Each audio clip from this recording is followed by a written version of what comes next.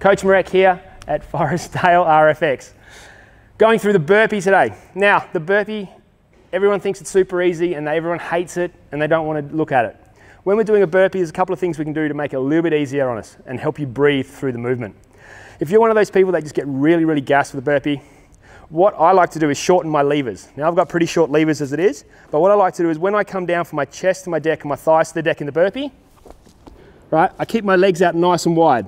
From here, as I push up, I'm going to drive my hips up to the roof and stand up nice and tall, hit my jump.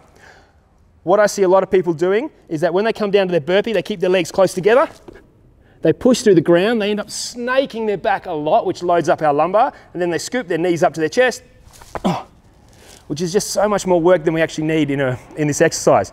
So if we keep our legs out nice and wide, keep it nice and smooth, drop it out, chuck it in, nice and easy. That's it. Thank you. Cut, no more. No more. Cut it off.